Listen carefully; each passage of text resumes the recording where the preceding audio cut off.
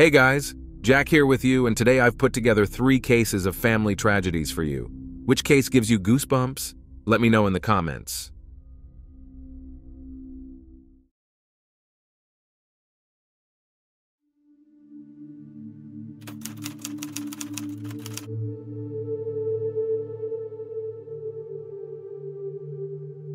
Parents can be very intrusive, arrogant, and demanding in their demands.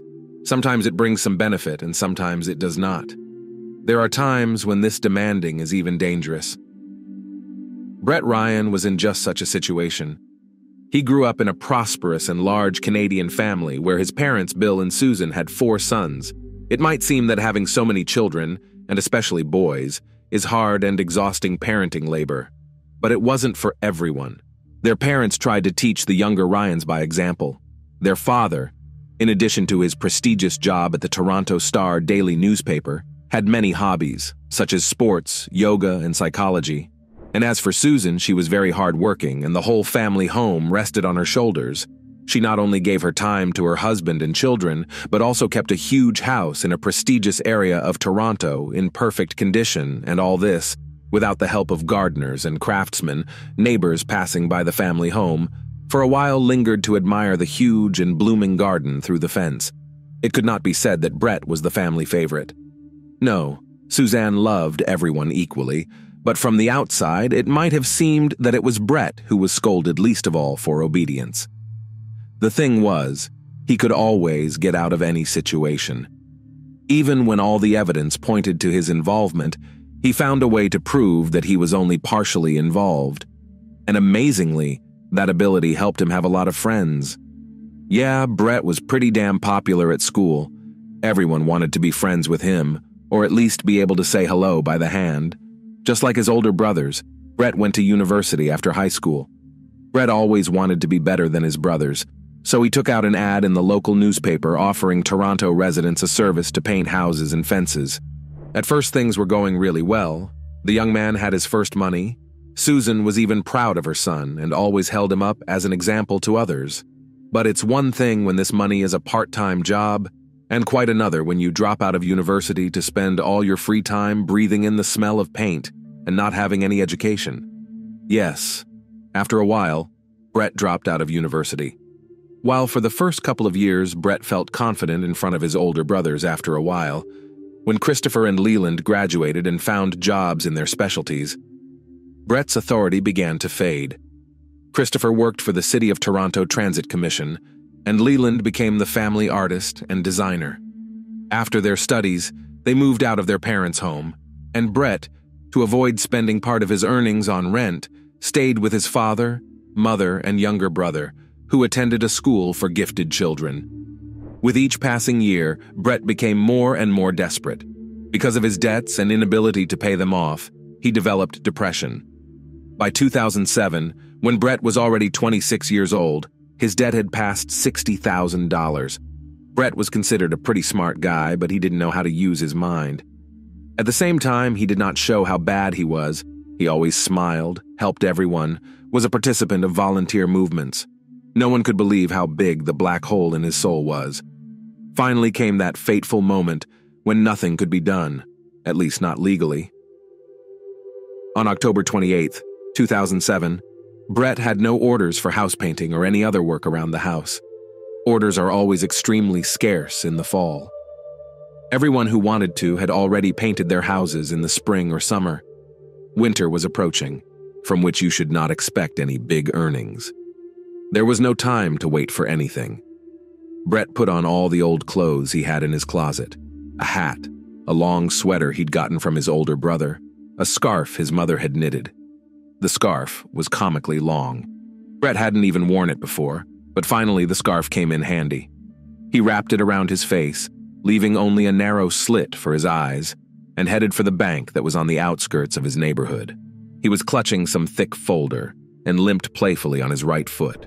Brett waited his turn at the bank, and when he was finally summoned by an employee, he went up to her and told her in a quiet voice that he had a gun with him. He also told her to take all the money out of the bank's cash register and give it to him. Otherwise, he would shoot here, and the first person he would kill would be her. The girl with trembling hands handed him all the cash she had in the cash register, and Brett quietly walked out of the building so as not to attract the attention of the guards, and when he was on the street, he ran away. He counted the money he had stolen. It wasn't very much, a little over $1,000. To pay off his debts, he would have to rob about 60 banks. Sounds fantastic, but there was no other way out. For the first few days, the novice robber feared that the police would somehow still be able to get to him, so he did not appear at home. He told his mother that he had an order in a neighboring town, and he himself spent the night in the car. Periodically, Brett crept up to his house to see if there was a police car in the bushes. No, it was quiet. No one was looking for him. That's good. So he's headed in the right direction. The first robbery was followed by a second, third, fourth. Brett changed clothes each time. He didn't wear his old clothes anymore. He bought them secondhand, or even found them in the trash. After the crime, he burned the used clothes. Brett also purchased a beard from a store that sold outfits for costume parties. The bank employees he threatened always noticed his beard, and later testified that the attacker was a bearded man. Toronto newspapers began publishing a number of articles about the bearded robber. But the bearded robber never made a fortune in robberies. The maximum amount that could be stolen did not exceed $3,000. Finally, Brett had a misfire. The police spotted his car on the surveillance cameras and followed him all the way home.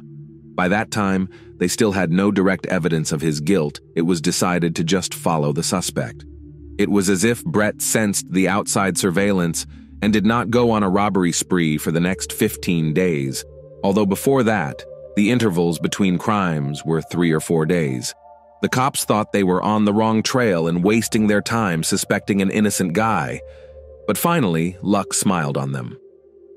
Brett left the house, got into a car, and later got out of the car not far from the bank, wearing a different, strange outfit. He went into the branch, stayed there for a while, but at the exit, he was met by the police to finally handcuff him and announce that the much-discussed bearded robber had finally been caught. Brett was under investigation for 7 months. He was charged with robbery with a firearm. Interestingly, despite having a gun permit, the bearded robber always came to the bank empty-handed. He didn't even have a kitchen knife with him. In total, he was charged with 19 counts and was sent to prison. From there, Brett, just like his family, filed multiple appeals. This yielded results. Only 8 of the 19 counts were upheld. But Brett didn't stop there. As soon as he had the opportunity to apply for parole, he took it. In his petition, Brett asked to take into account the fact that he went to these crimes being in a severe depression, caused by 2 failed relationships, as well as a large amount of debt. At the same time, he once again noted that he went to the crimes without weapons, absolutely not planning to harm anyone. His remarks were accepted, but in order to get out of prison early, he had to undergo a session with a psychologist. The sessions had a positive effect on Brett. All the time he was behind bars, he did not communicate with his family, and now he himself has made a step towards getting closer and restoring relations with his family.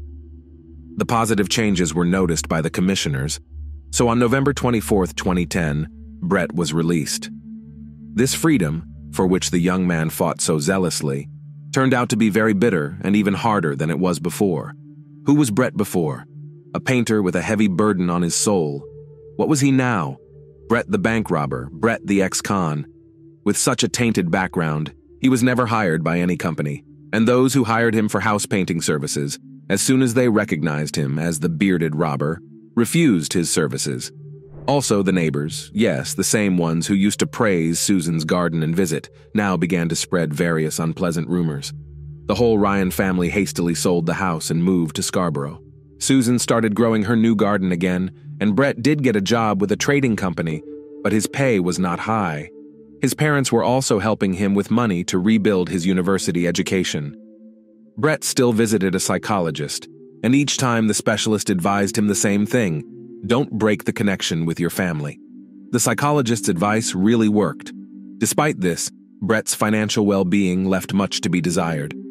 In September 2011, the first happy accident in his life happened. He met Kristen Baxter. Kristen was just a fantastic girl. She had her own apartment, the windows of which overlooked the sea, thanks to which the young couple opened a beautiful landscape. She was engaged in sports, which allowed her to keep her body in shape, and most importantly, she did not care about Brett's past. They also traveled periodically as a couple and had even been to Australia. Brett's father and mother, watching his relationship with the girl develop, were very happy.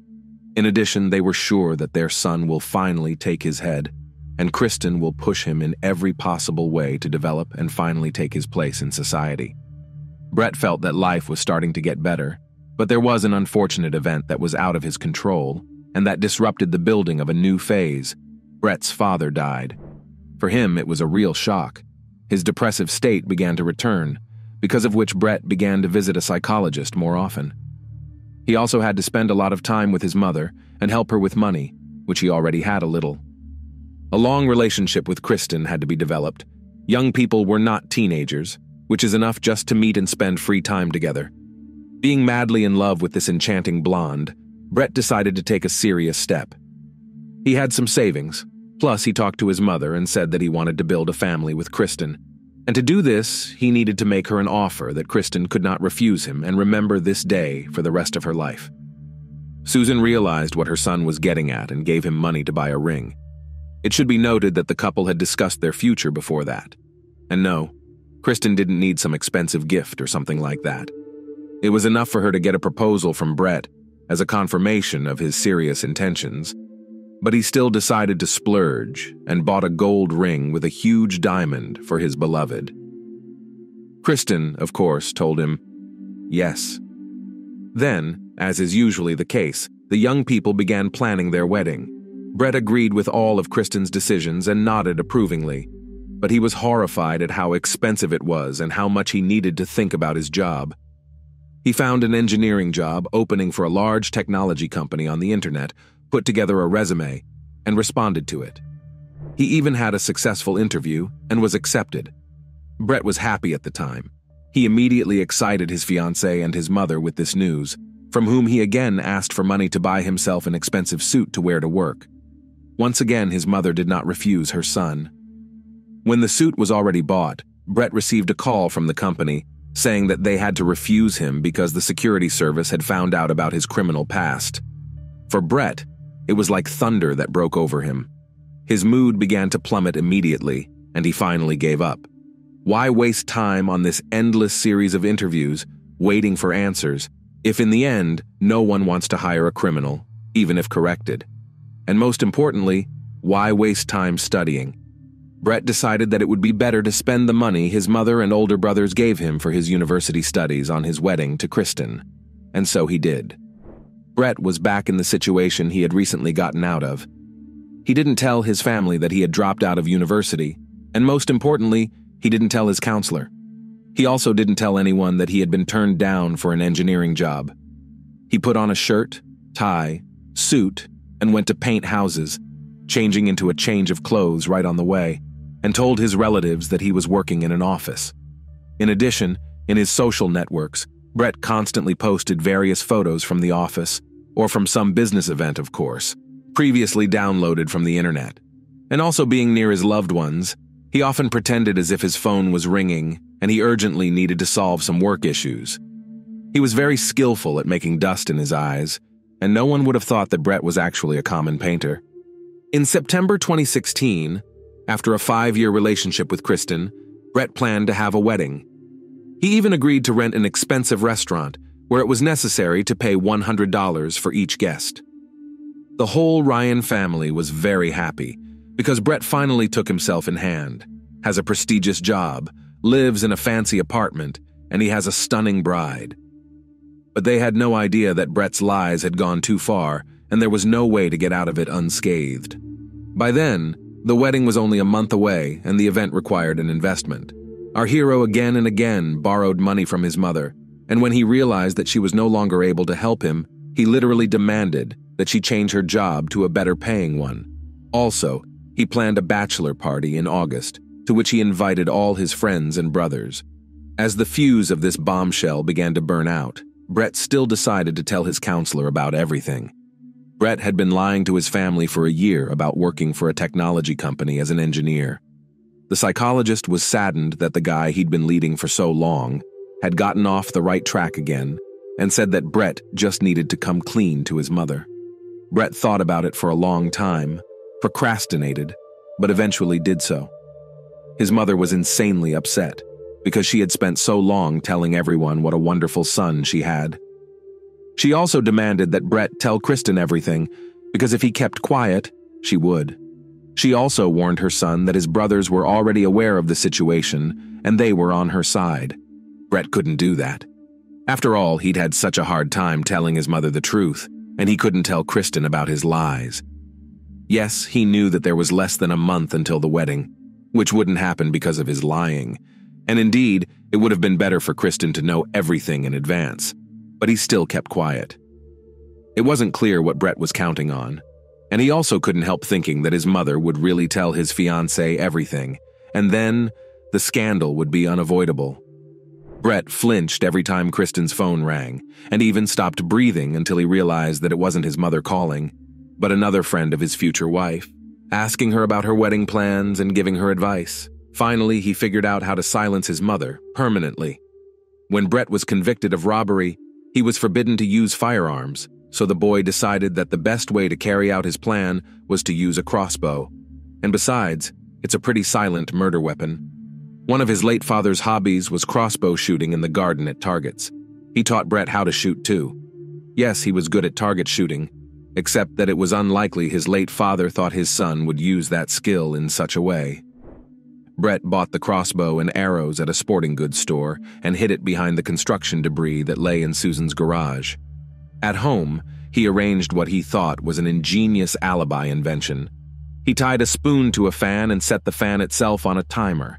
When the timer went off, the fan turned on, and the spoon moved across the computer keyboard, sending pre-prepared comments to YouTube.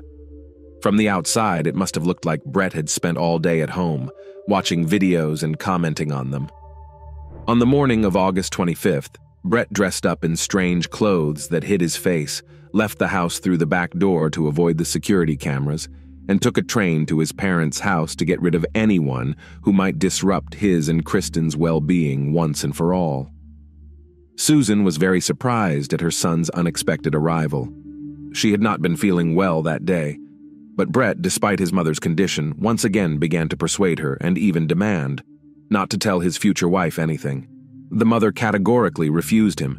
Then he began to get angry, and Susan, sensing something wrong, seeing her son's mad eyes, warned him that she had already called Christopher and he was on his way to them.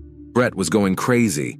He ran to the garage, got a crossbow, but his anger and adrenaline overflowed him with such force that he couldn't even make a shot. He just bludgeoned his mother with the butt of the gun, and finally, to be sure that she was finally dead, he tightened the rope around her neck. After throwing plastic bags over the body, Brett loaded the crossbow with arrows and hid in the bushes waiting for his brother to arrive. After a while, Christopher arrived, started calling for his mother or his brother, but in response was shot in the neck from behind, which caused him to die within a few minutes. The next victim was the youngest brother, Alexander. As it turns out, Susan managed to call him too. He was also shot in the neck, but either the arrow did not go deep or did not hit vital arteries, so Alexander did not die immediately, but began to scream and call for help. All this time, Leland was in the house, sleeping in his room on the second floor, and had no idea of the carnage that was going on in the garage and in the garden, and most importantly that it was his own brother who was committing the crime. His sleep was disturbed by a scream, and coming downstairs, Leland saw Brett trying to strangle Alexander. A fight broke out between Leland and Brett, and as soon as Leland got the upper hand and managed to push his brother aside, he immediately ran to the neighbors and called the police. Brett stayed in the house. He had nowhere to run. He realized that this was the moment he had completely screwed up his life. There was nothing to do. He took out his phone and wrote Kristen a letter asking her to forgive him.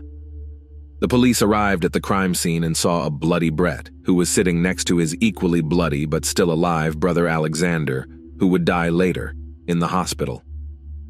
Brett himself asked the policeman to handcuff him and take him to the station, where he would confess to everything. He also said that his mother's body was hidden under packages in the garage, but it was impossible to help her, At the police station, and later at the trial, Brett admitted that he did not want to kill Susan. His plan was only to scare her. Christopher and Alexander, on the other hand, he did plan to kill that day, but as witnesses, and if they hadn't arrived, they would still be alive. Just like almost 10 years ago, he tried to justify everything with his depressive state, but it did not soften his sentence. And despite the fact that the judge took into account the fact that Brett confessed to everything himself and did not cause the investigation any trouble, the young man received 3 life sentences, 1 for each murder, with the right to get parole in 2041. As for Leland, he's not speaking to reporters, but he's known throughout Toronto as the sole survivor of that carnage.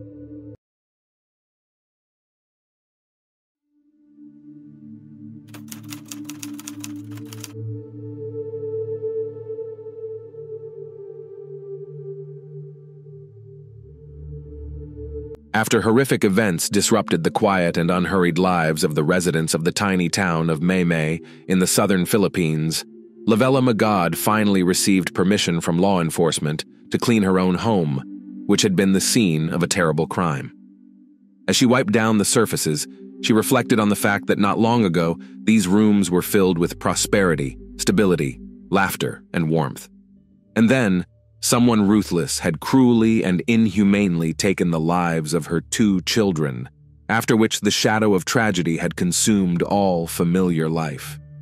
It wasn't easy for Lavelle to touch the pieces of furniture that still held the memories of her children, but cleaning distracted her from the heavy emotions, creating a temporary sense of control at least over the order of the house, and she found in this control a temporary refuge from the emotional pain, because she also has an adopted daughter, Janice, who miraculously managed to survive the terrible massacre and for whom she must remain strong. In recent days, the grieving mother could only cry, scream, curl up in a ball, and for long hours went deep into herself, although she realized how hard it must be for Janice, who was the only witness to the crime. Reaching her foster daughter's room, Lavella concentrated especially on cleaning. Suddenly, she found an ID card that definitely shouldn't have been in the girl's room. The ID belonged to a 17-year-old boy named Merlin. Lavella immediately went to the police station to report the find. The ID probably belongs to one of the 3 burglars that Janice had previously reported, she said. The police officers listened carefully to the woman, and the ID did indeed go a long way toward bringing the crime closer to being solved.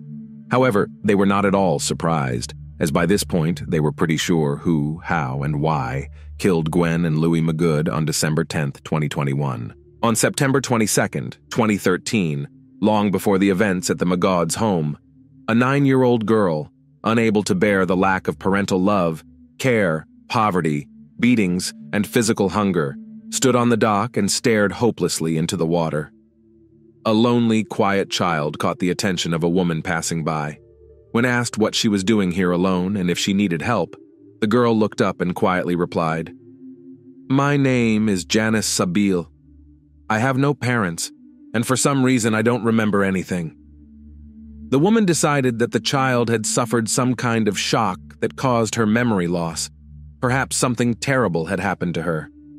The woman took the girl to the nearest police station, where she was assured that the child would be taken care of.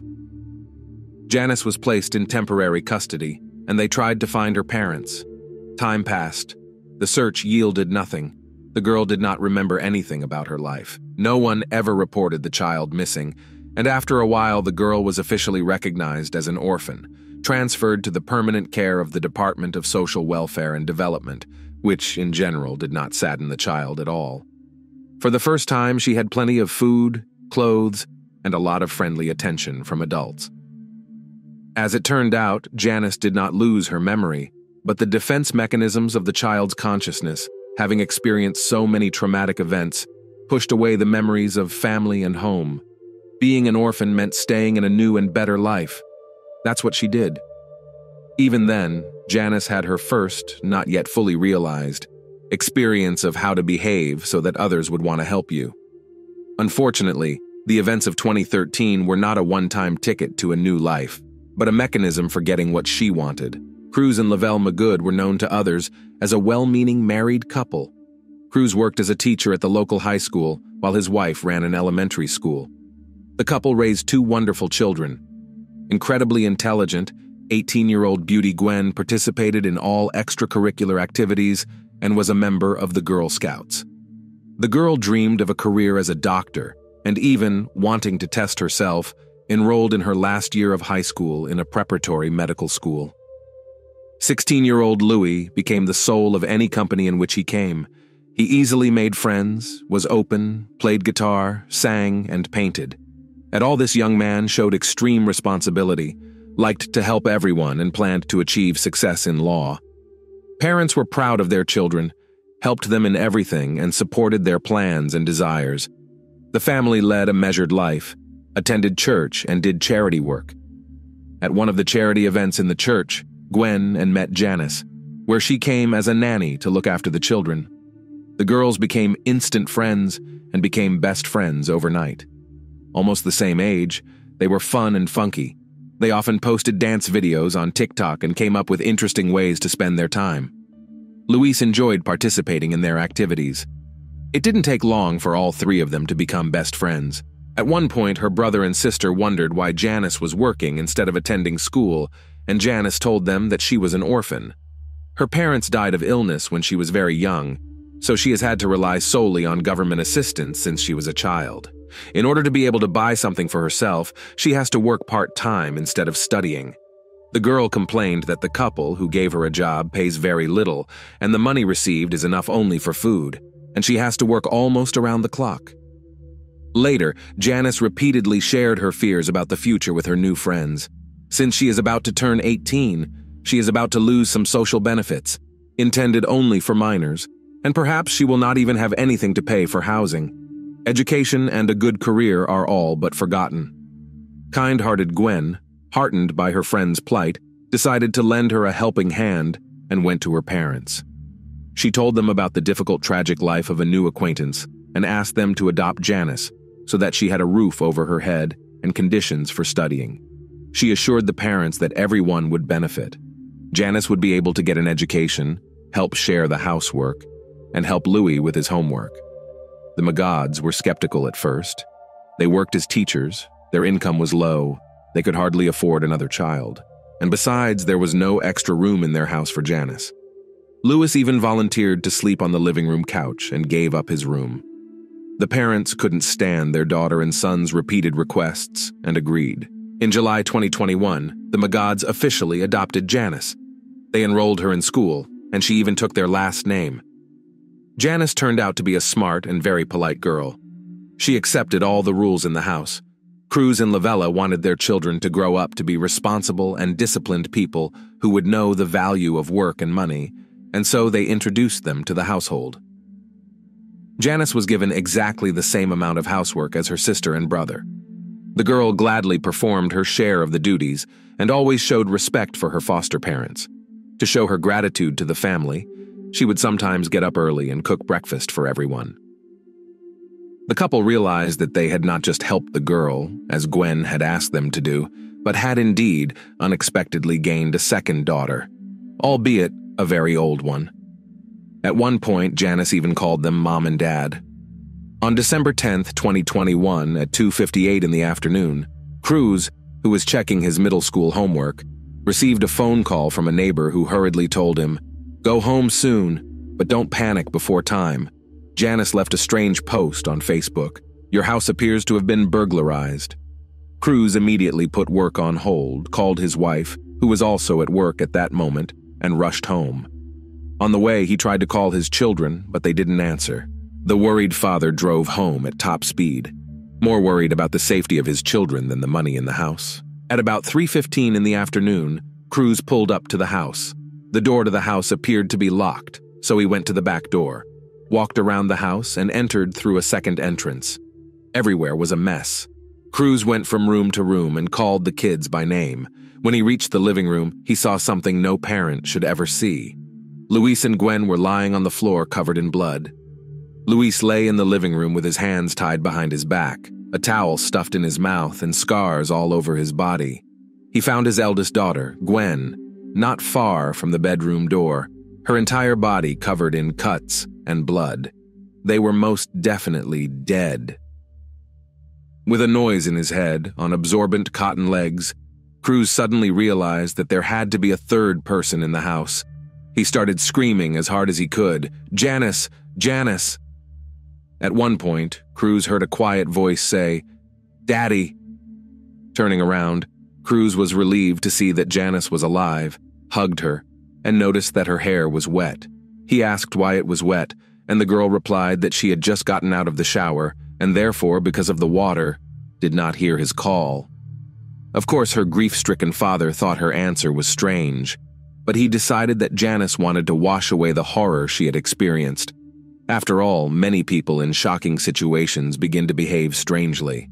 After making sure she was unharmed, the man called the police. Police arriving on the scene found a hammer, a baseball bat, a knife, and a broken wine bottle near the victims. Under normal circumstances, having more than one means of committing a crime means there is more than one perpetrator. The police turned all of these items over to the appropriate officers, hoping to find fingerprints on them, and proceeded to search the house and collect evidence near and around it. They also advised Cruz and Lavelle to carefully examine the items to see what was missing. Very carefully, the officers conducted a detailed interview with Janice, the only survivor. She told them that she and Gwen were in the room, and Louis was in the living room when they heard screaming and the sounds of a fight. She and Gwen immediately went to check what had happened and saw two masked robbers hitting Luis with a hammer and a baseball bat and a third man with a knife. Terrified at what they saw, they gave themselves away with a muffled shriek. One of the thugs chased after Gwen. According to Janice, he didn't notice her. She took advantage of the moment, ran into the small bedroom, locked the door, and hid under the bed. There she lay in shock, not daring to move. When she came to her senses, she sent a text message asking for help to her mother, Lavelle, but her mother did not answer. She was afraid to call the police to avoid giving herself away by ringing or the sound of her voice, so 12 minutes after texting her mom, she wrote 2 messages for help on her Facebook page. "Help. There are strangers in my house. I can only hide in my room right now. I don't want to die." One of those messages was seen by a neighbor, who called Cruz. 3 days after the terrible event, which struck all residents of the town with its unbearable cruelty, the Philippine police created a special investigative team, including the best staff and specialists. On December 15th, the investigation team said that a large amount of evidence and clues have been collected, and the nature of the case is temporarily classified as robbery and murder. But they do not rule out other versions and will conduct an in-depth investigation. By other theories, the investigation team members meant their growing belief that Janice was the key figure in the crime. Specialists compared evidence from the crime scene and witness statements with Janice's and found several very large discrepancies that allowed them to list the girl as a suspect rather than a witness. First, nothing was missing from the house, which seemed illogical if the 3 bandits were planning a robbery. Cruz and Lavella said that all the valuables and money were in place, despite the fact that the house was turned upside down. Only Gwen's cell phone was missing. Second, the investigation team found a plastic bag containing bloody pants and shirt in a creek near Cruz's home. It was confirmed that the blood stains on the clothes belonged to the murdered men. It appeared that the perpetrator, or one of the perpetrators, changed into clean clothes after the murder and then fled. That is, he was unusually calm after committing the crime, indicating premeditation and planning. In a robbery that went wrong and ended in multiple murders, the perpetrator would likely have panicked and tried to get away as quickly as possible, rather than waste time searching for clean clothes and changing clothes, especially since the parents of the murdered men did not confirm that any articles of clothing were missing. And it is highly unlikely that the perpetrator would have thrown the bloody clothes into the stream behind the house. Moreover, there were signs at the scene that indicated an emotional crime, not a cold-blooded one. There were too many wounds and fractures found on the bodies of the brother and sister. Gwen even had one ear torn off. Most of the injuries were to her face. The autopsy took 2 full days. Such a scene seems more like anger venting for revenge or jealousy, rather than calculation. The perpetrator was clearly very angry. The nature of the crime clearly indicated a personal grudge killing. Third, according to the forensic medical report, the older sister died before the younger brother, which contradicted Janice's testimony, because according to her, the younger brother was attacked first, and with as many wounds as Janice described, it was unlikely that he could have outlived his sister, who had been bleeding for quite some time. Fourthly, the murder weapons were the property of the family. The perpetrators did not bring them with them. The hammer belonged to the head of the family, and he kept it in the laundry room drawer. Cruz was sure that only his eldest daughters, Gwen and Janice, knew where the hammer was kept. A baseball bat found at the scene, according to the parents' testimony, belonged to their youngest son, who kept it on the second tier of the bed, under a blanket. Burglars who are suddenly caught in the act don't run around the house looking for a hammer and bat, stored in non-obvious places. They either bring their own murder weapons or use available items. It turns out, the location of the two key tools of this crime were known only to the people living in the house. Cruz and Lavelle had alibis. That leaves Janice, who knew where the hammer and baseball bat were kept. Louis gave her his room, so she was aware of the strange location of the item. So even if she wasn't the killer, she was probably an accomplice, since the perpetrator wasn't alone. Fifth, when Lavella received a text message from Janice asking for help, she immediately called back, but Janice did not answer and later said that after not receiving a response from her mother, she published a Facebook post. Dispatch data confirmed Lavelle's call. The Facebook post, quite long and with emoticons, somehow did not fit with the behavior of a person afraid to even move. Sixth, shock and panic could not explain taking a shower instead of calling the police. A person is usually most vulnerable in the shower, plus the water muffles the sounds of approaching footsteps. So why did Janice shower and wash her hair while she claimed she was afraid of the three unknown men, since they might not have left? If Janice had no doubt that the burglars were already gone and wasn't afraid to give herself away by making noises, then why didn't she call the police before taking a shower? Well, and most importantly, the autopsy revealed that Gwen and Louis passed away around 2 p.m., which meant Janice waited about 48 minutes to start texting her foster mom and waited an hour to post on Facebook. The room she hid in was ransacked. It seemed the perpetrators had scrutinized every corner of the small room, but hadn't noticed Janice. How could that be? By the time Lavelle entered the police station with Merlin's ID, the investigation team had already received the lab report. Janice's fingerprints had been found on the hammer and baseball bat used as the murder weapons. Of course, the implements could have had the prints of the people living in the house, but given the other inconsistencies, she was the prime suspect. Janice was brought to the station for formal questioning on December 18th. She was told about the ID she had found, the results of the forensic examination, and all the inconsistencies. Unexpectedly for the detectives, Janice immediately confessed to the crime. She revealed that she and Merlin had killed Gwen and Louise. Shortly after the confession, Janice and Merlin were arrested. Gwen's cell phone, the only missing item from the crime scene, was found in the young man's belongings. Both young men were charged with first-degree murder and sent to juvenile detention without bail. It is still unknown how Janice and Merlin met and what their relationship was. It is only known that Merlin was the same age as the girl and worked in the church, preparing everything necessary for church services. The young people were friends on Facebook.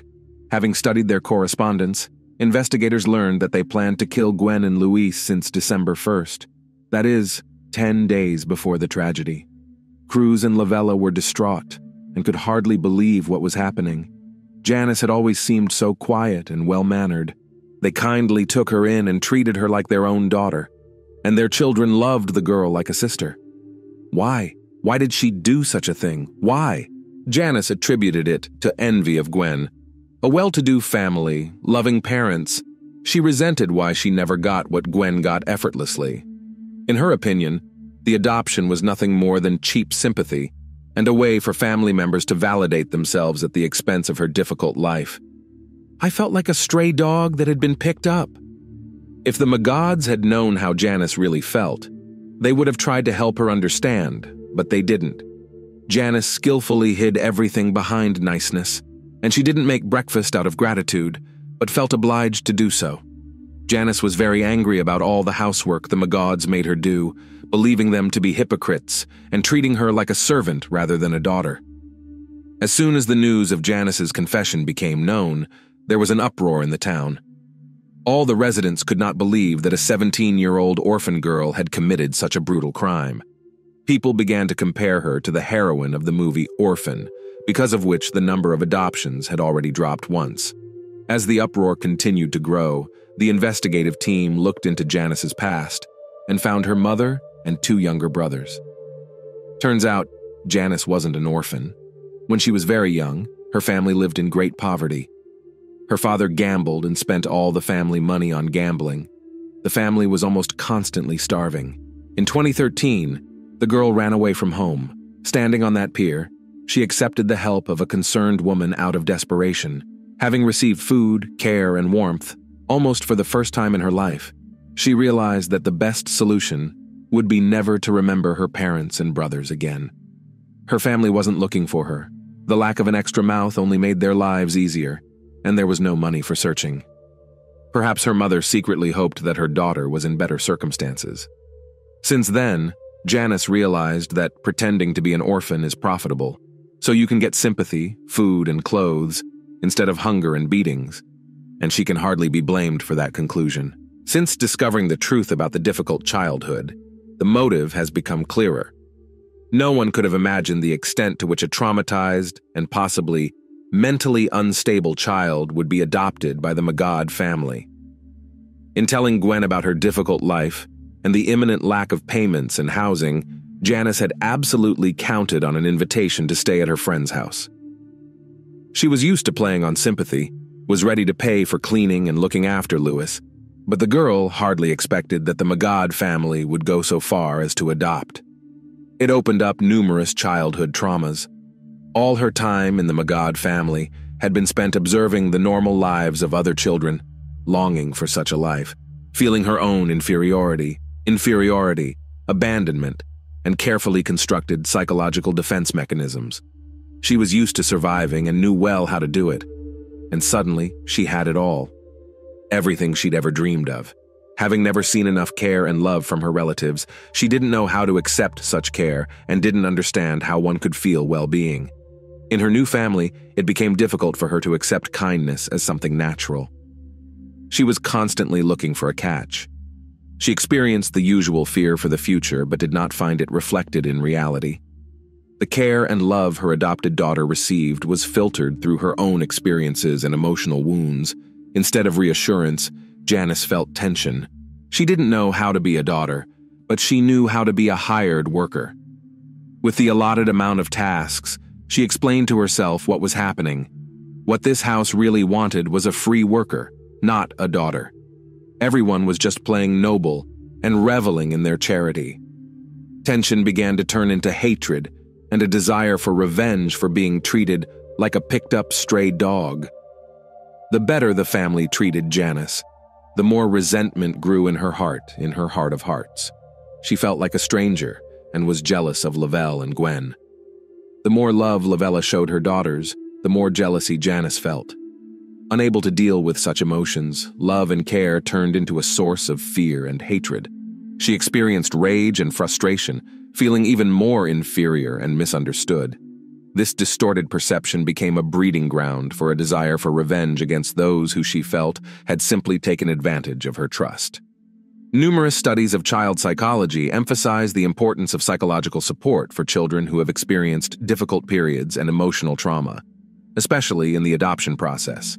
But unfortunately, no one guessed about Janice's past and the emotional traumas she had experienced. The desire to help the orphaned girl turned into a nightmare for the Magud family, ruthless and irreparable. Gwen and Louise were buried in a private cemetery on December 20th, 2021. More than 1,000 people attended the funeral and all expressed their grief. Janice and Merlin were tried separately, but the young men received identical sentences, 32 years in prison without the possibility of parole. When they get out of prison, they will be in their 50s and still have a whole life ahead of them that Gwen, Louise, Cruz, and Lavelle will now not have. A horrific crime has shattered the Magad family forever. Their act of kindness has been rewarded in the most horrific way imaginable. After surviving the horror, it's very difficult to remain kind and strong, but Cruz and Lavella succeeded. In August 2022, the couple opened a restaurant in honor of their fallen children that serves their favorite dishes. The couple are undergoing psychotherapy and plan to use their business to keep the memory of Gwen and Luis alive.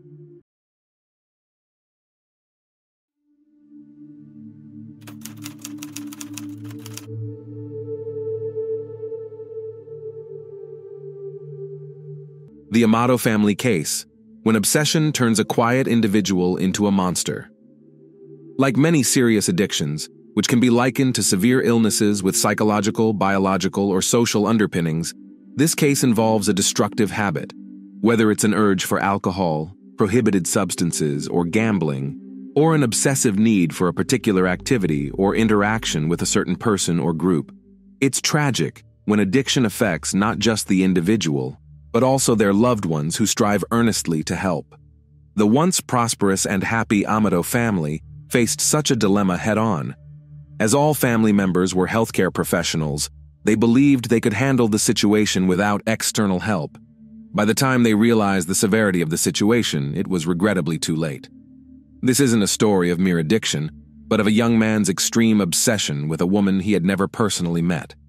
Compounded by his addiction to forbidden substances and a pathological inclination towards theft, the situation spiraled into a horrifying outcome. Let's delve into this case to understand if there was a chance to alter the course of events and prevent the tragedy. The family home bloodshed. On January 25, 2019, a concerned man contacted the Seminole County Police in Florida. He reported that his close friend and colleague, Cody Amato, a nurse, unexpectedly didn't show up for his shift at the hospital, which was highly unusual for him. The day before, Cody had left work about 15 minutes early due to some urgent family issues at home, departing so hastily he even forgot to collect his pay for the day. Attempts to reach the 31-year-old Cody by phone were unsuccessful. He simply wasn't answering.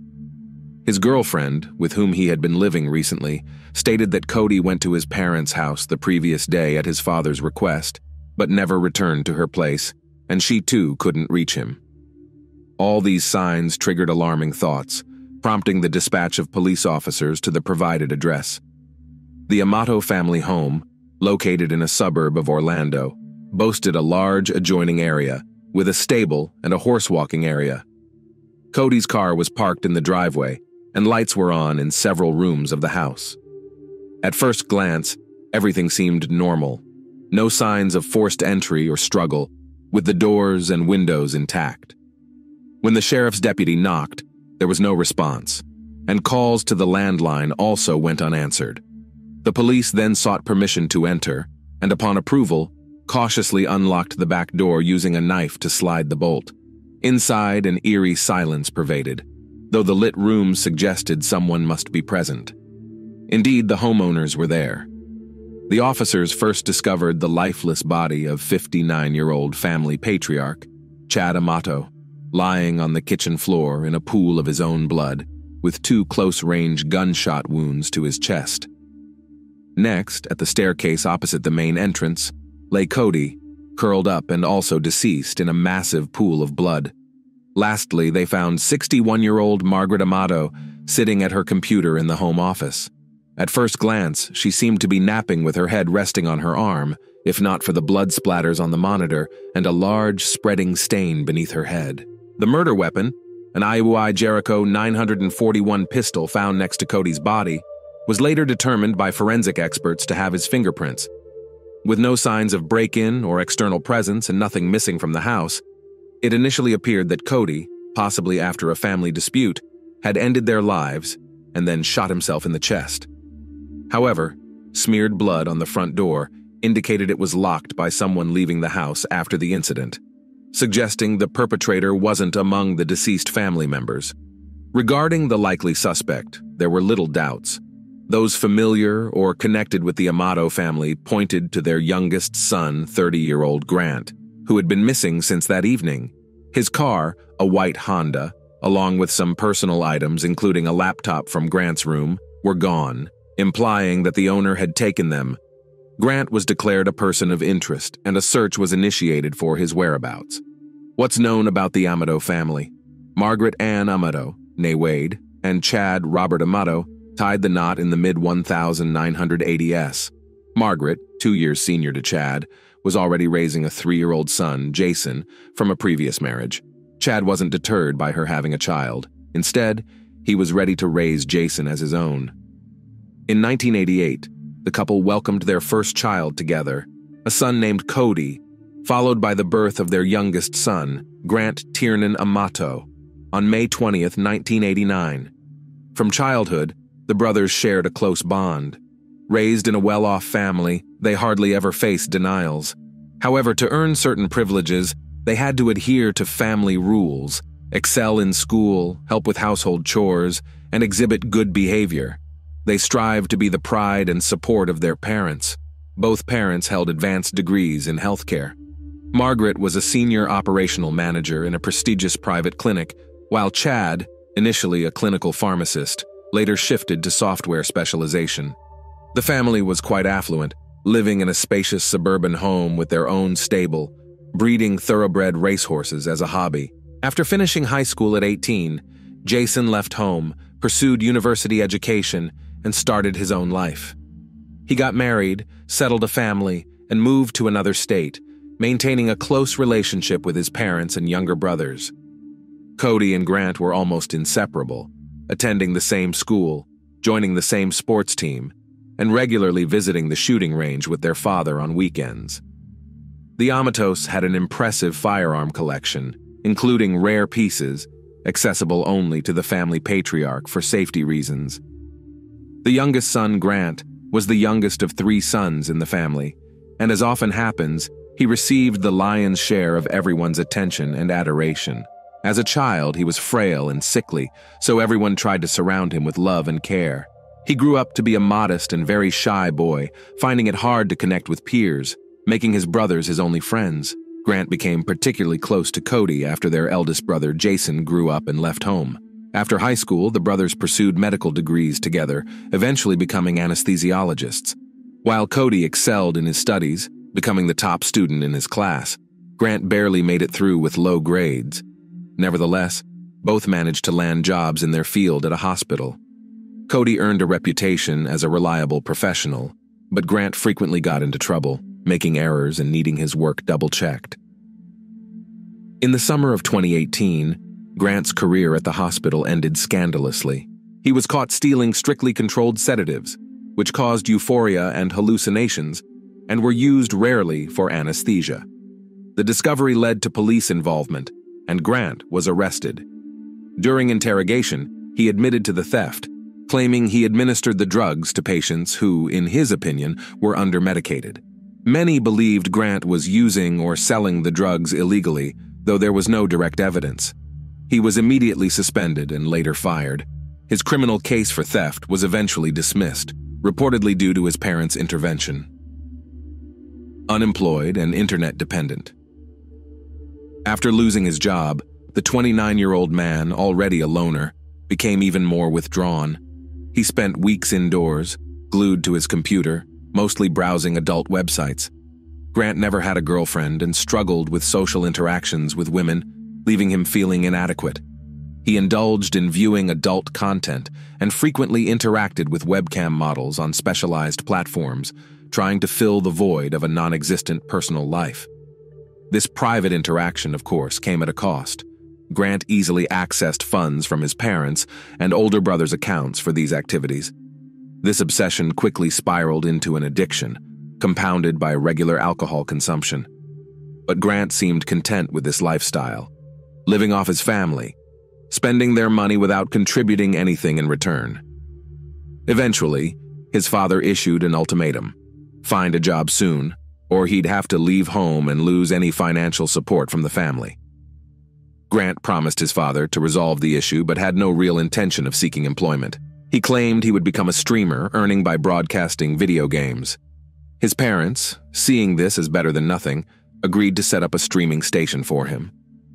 Once everything was in place, Grant pretended to be streaming, asking for privacy, but in reality he was locked in his room, indulging in his favorite pastime, visiting adult-only websites. Trip to Japan. In August 2018, When Cody took a vacation from work, he decided to embark on a journey across the globe for a change of scenery. Dreaming of visiting Japan, he invited his younger brother Grant and his best friend Jeremy. While Cody and Jeremy had their own funds for the trip, earned independently, Grant's vacation was financed by their parents. However, rather than giving the money directly to Grant, they entrusted it to Cody, the more responsible of the two. The trip lasted nearly 2 weeks, and throughout it, Grant seemed disengaged. He showed little interest in tours or landmarks, constantly fixated on his smartphone's screen. He often stayed back at the hotel, using his brother's laptop. On a day the group went to Lake Kawaguchi near Mount Fuji, Jeremy accidentally left his credit card in their hotel room. Seizing the opportunity, Grant hacked into Jeremy's account and withdrew thousands of dollars, spending it all on private sessions with his favorite webcam model. Jeremy discovered the theft later, but initially suspected fraud. He couldn't pinpoint the culprit and continued to investigate the incident after returning home, unaware that Grant was responsible. Sylvia Venceslavova, Sylvie. Now let's delve into the most intriguing part, the identity of the mysterious webcam model who became an obsession for Grant. On a site where Grant paid for private online interactions with various women, he met the stunning Sylvia Venceslavova from Bulgaria, known as Sylvie. She captivated him with her striking looks, confidence, charisma, and passion. Sylvie made Grant feel special, loved, desired, and unique. He began to believe that her feelings for him were genuine, and they could have a real relationship. Grant was convinced they were in a relationship, and he needed to win over this fiery brunette from all her other admirers. He spent hours and thousands of dollars daily to ensure she had no time for other men. Grant also showered her with gifts like expensive lingerie and jewelry, which she would wear during their video chats. Desperate to impress Sylvie, Grant constantly fabricated stories, losing touch with reality. He claimed to live alone in a large house, own a successful business, and could afford to lavish her with money. He backed up his claims with money transfers, initially sending a couple of $1,000s, then $10,000 and even $100,000 as a birthday gift. Naturally, Grant's lavish spending didn't go unnoticed by his parents, as he was using their accounts. At first, he explained it as investments in his own online project to attract an audience, but Chad and Margaret quickly realized their son was lying. Scandal, escape, and rehab clinic.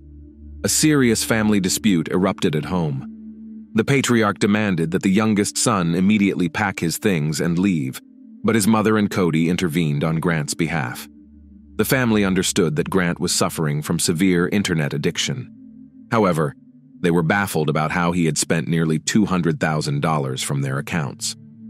A thorough search in his room uncovered vials of potent substances. Grant explained he used them to keep from going insane. The parents announced they would cut off his access to their accounts and intended to send him for mandatory treatment for drug and internet addiction. In response, Grant declared he was tired of everything and ready to end his life. He then dashed out of the house, jumped into his car, and sped away at high speed in an unknown direction. Later, it was discovered that Grant went to his aunt and uncle's house, crashed through their fence, and hit the garage wall. Aware of the turmoil in the Amato family, his relatives sympathized with him and offered him a place to stay until things settled. He readily agreed, but robbed his kind-hearted relatives the next day, stealing thousands of dollars from their accounts to pay for interactions with Sylvie. When Grant's aunt informed his parents, they asked her not to call the police, promising to resolve the situation and return the stolen money. That same day, Chad personally went to their house and took Grant, who urgently needed intervention. Chad, Margaret, and Cody realized that reasoning with him was futile, and if he left home, he would likely commit theft again.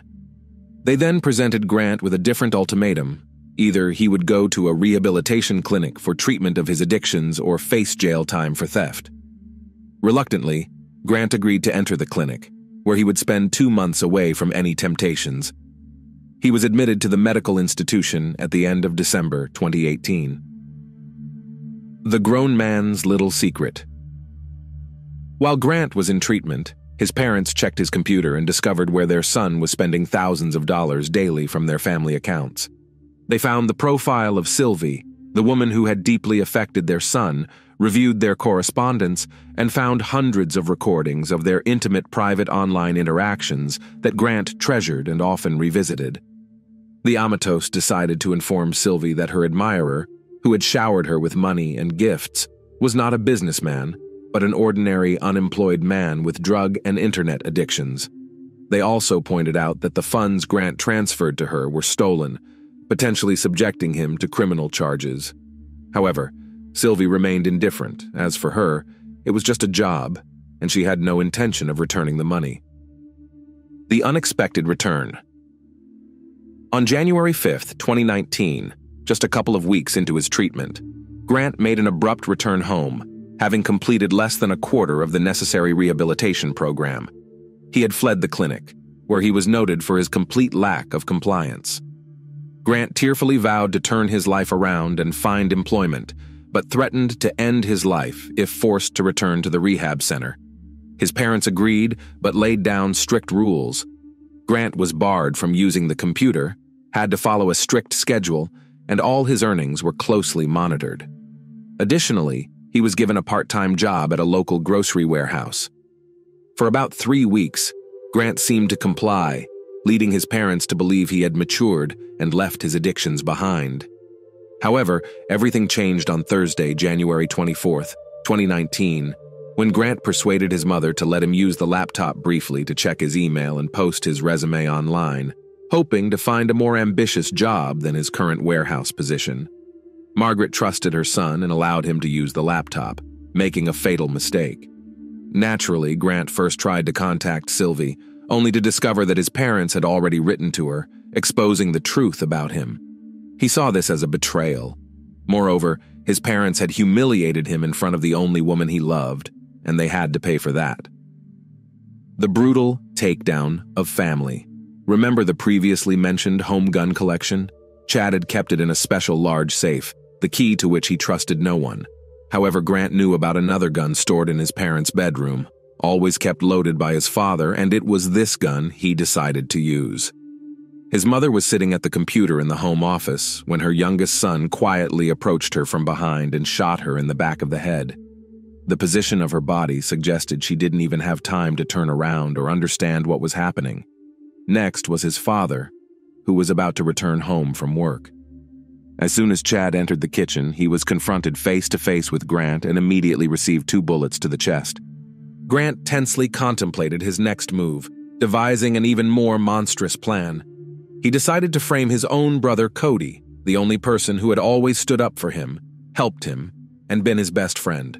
By then, Cody had moved out of the family home and was living separately with his girlfriend.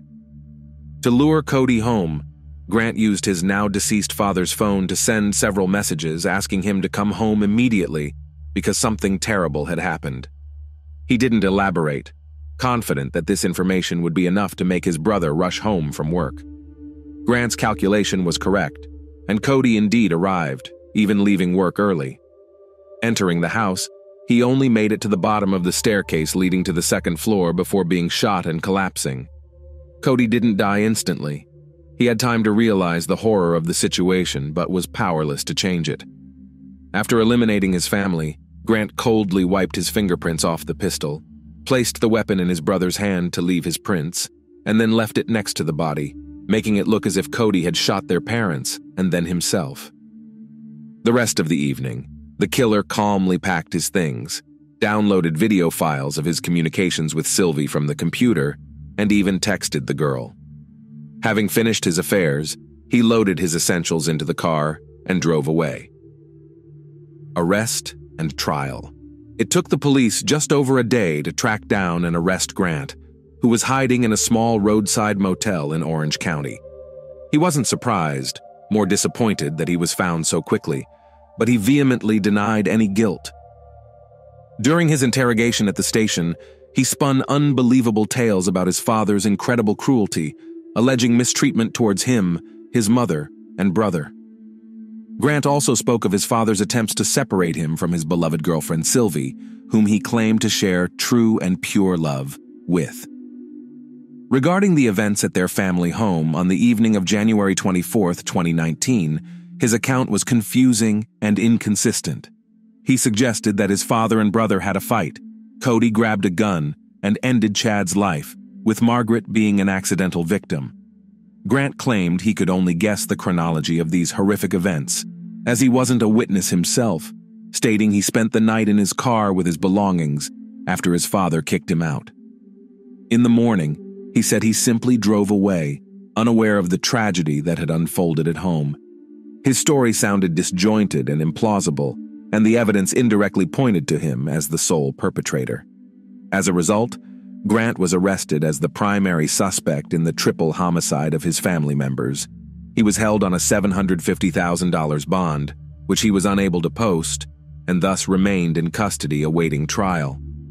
The trial commenced on July 15, 2019. Notably, almost all witnesses who testified in court spoke against Grant, including his older brother Jason, relatives, and Cody's friend Jeremy, whom Grant had stolen money from during their trip to Japan. Those who knew the defendant personally described him as prone to various addictions, a pathological thief, and a liar.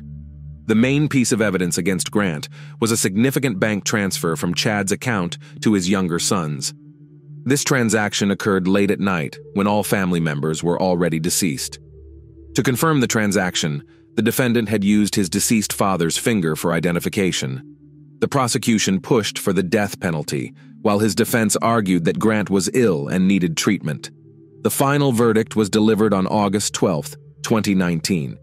The court found 30-year-old Grant Amato guilty of first-degree triple homicide and sentenced him to life imprisonment without the possibility of parole. Thanks for watching, guys. Subscribe to the channel and also don't forget to click the bell. There are many shocking stories ahead.